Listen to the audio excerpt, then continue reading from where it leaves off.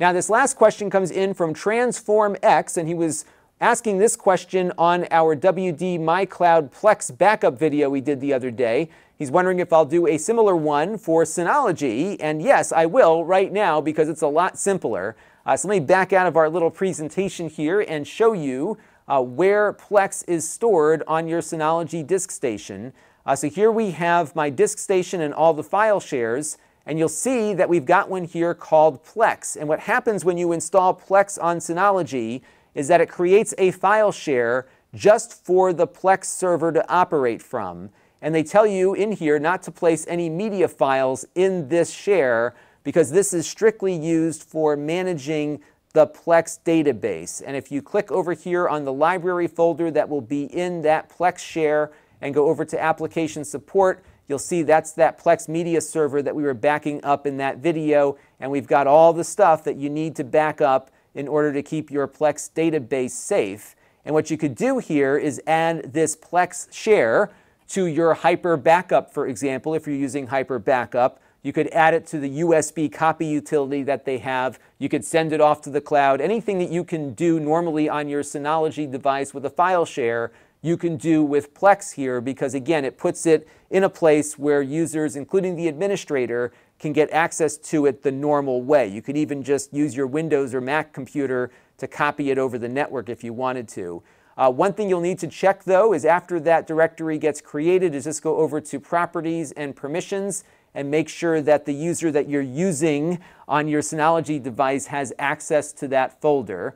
So you can see the admin user here has read and write control along with the Plex user as well.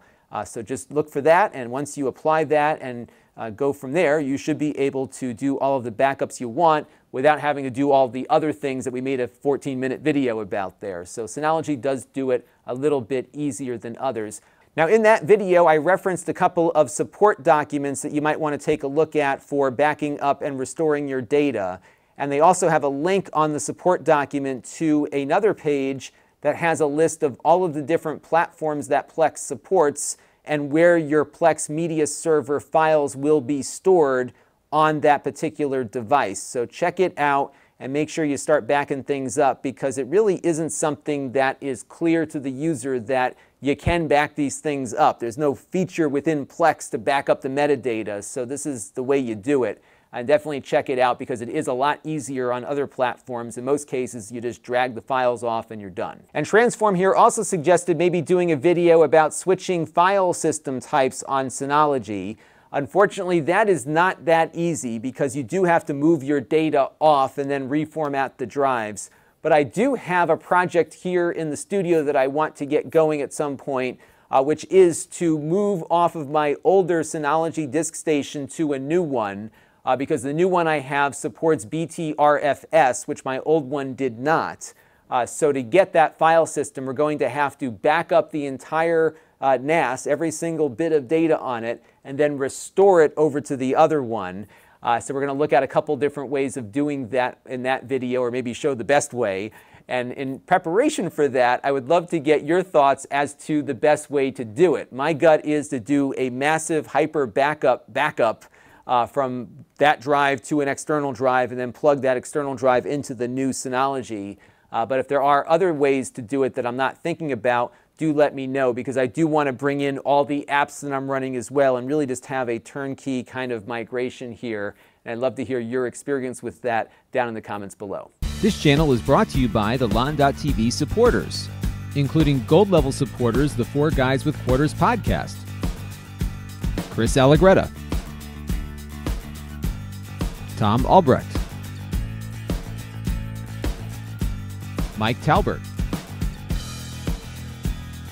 Brian Parker, and Kalyan Kumar. If you want to help the channel, you can by contributing as little as $1 a month.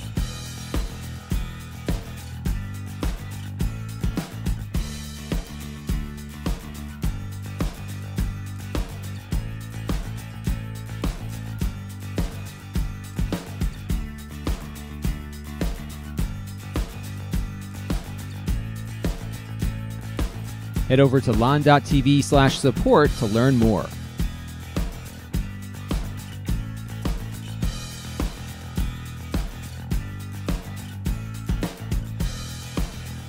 And don't forget to subscribe. Visit Lon.TV/S.